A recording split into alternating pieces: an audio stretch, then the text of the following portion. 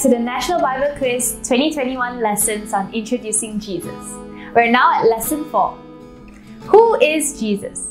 Jesus' authority to forgive sins. Now, before we get into the lesson, let's have a short recap on the previous one. Look back at Mark chapter 1, verses 23 to 31. Jesus cast out an unclean spirit from a man and healed Simon Peter's mother-in-law. What do we learn about Jesus from this? Take a minute and pause the video.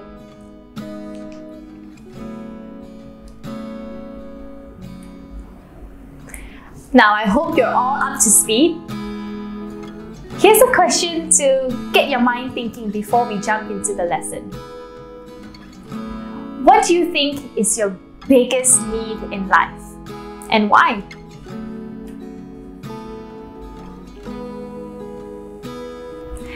I hope you had a good time talking about what your biggest needs in life are.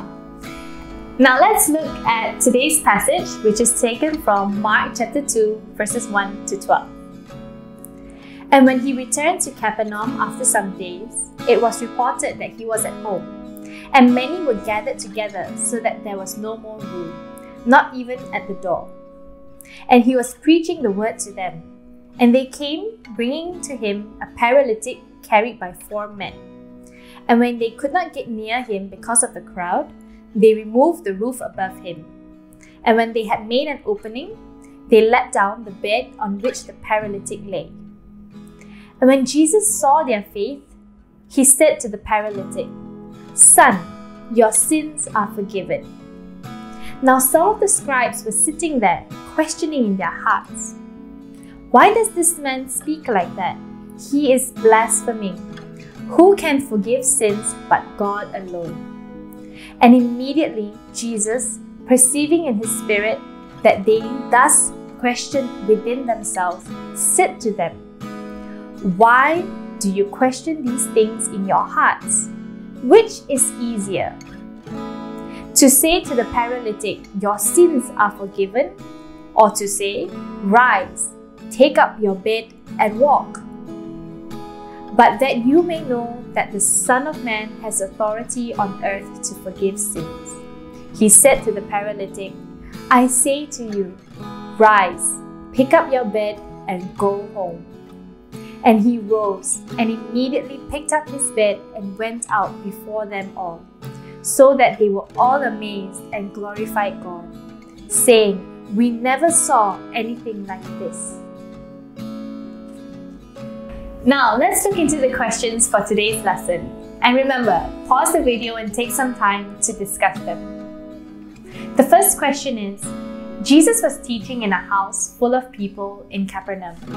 4 men brought a man to see Jesus. What was wrong with this man? He was a paralytic. A paralytic is a person who is physically not able to move. And how did they manage to get this man into the home since it was so full of people? They made an opening in the roof of the house and let down the bed on which the man laid in front of Jesus. The next question is, what did Jesus say to the man? Jesus told him that his sins were forgiven. Why were the scribes, who are Jewish religious leaders, displeased when Jesus said this? If we look at verse 7, they thought that Jesus was blaspheming because only God can forgive sins. The next question is, Jesus challenged the scribes with what they were thinking. Which statement do you think would be easier to say? "Your sins are forgiven," or "Rise, take up your mat and walk"? Well, the answer is both. What did Jesus do and why did he do so? If you look at verses 10 to 11, Jesus healed the paralyzed man by telling him to rise, take up his mat, and walk. Jesus did this to prove that he has the power to forgive sins. And our last question is, what does this tell us about Jesus? Well, since it's clearly said that only God can forgive sins, and that's exactly what Jesus did, the answer is, He is God. For those of you who don't know, blaspheming means saying bad and degrading things about or against God. The scribes accused Jesus of blasphemy when he told the paralytic that his sins were forgiven, because in saying so, Jesus was claiming himself to be God. It would have been easier for Jesus to say, "Your sins are forgiven," as compared to "Take up your mat and walk," as the former statement could not be proven. However, Jesus proves that He has the power to forgive sins by healing the paralyzed man as well. This shows us that He is God.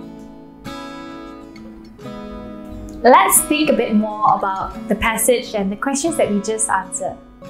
Imagine if you were that paralyzed man. What would your greatest hope be when you met Jesus? Of course, you would be hoping that He would heal you and that you would be able to stand and walk again. However, if you heard Jesus' words, "Your sins are forgiven," how would you have felt? Probably confused, because that is not what you expected. Maybe angry, because Jesus is implying that you are a sinner. And also disappointed, because Jesus isn't giving you the healing that you truly desired. The wonderful news is that Jesus proved His ability to forgive sins by healing the man. But that points out that the biggest problem in life for the man wasn't his illness.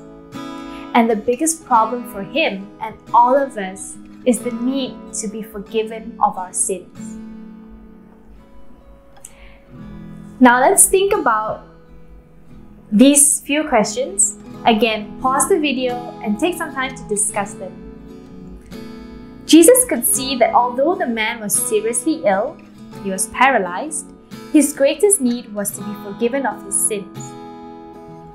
How would you have felt if you were the paralyzed man and you heard Jesus say these words, "Your sins are forgiven"?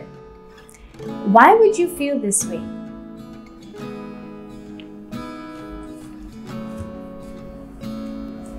Let's dig deeper. Open your Bibles to Mark chapter 2, verses 13 to 17. Jesus ate and mingled with people who were considered outcasts or sinners, those who were shunned or looked down upon by society during that time. However, Jesus' ministry was to call and save sinners, those who realized their need for a Savior, and not the righteous, those who thought that they were holy and right with God based on their own religious or moral performance. Would Jesus share a meal with someone like you and me? He definitely would have, for sure. But this leaves us with a deeper question. For those of us who are following Jesus, will we be willing also to reach out to those whom society considers to be outcasts, rejects, and sinners? We would, if we realize that at the end of the day, all of us stand as sinners who need to be forgiven. Read Mark chapter 2, verses 13 to 17. The scribes, who were Jewish religious leaders, questioned Jesus' disciples as to why Jesus ate with sinners and tax collectors, people who were considered sinful. What was Jesus' response, and what does this mean? Now, I hope you had a good discussion. That's all that we have for this lesson. Before you go on your ways, spend some time responding to God's word in prayer. And you may like to pray along some of these points. Say sorry to God for some of the things that you may done, said, or thought in the past week which are wrong. And thank God for the forgiveness of sin that Jesus gives to all who trust in Him. That's all from us. See you next lesson.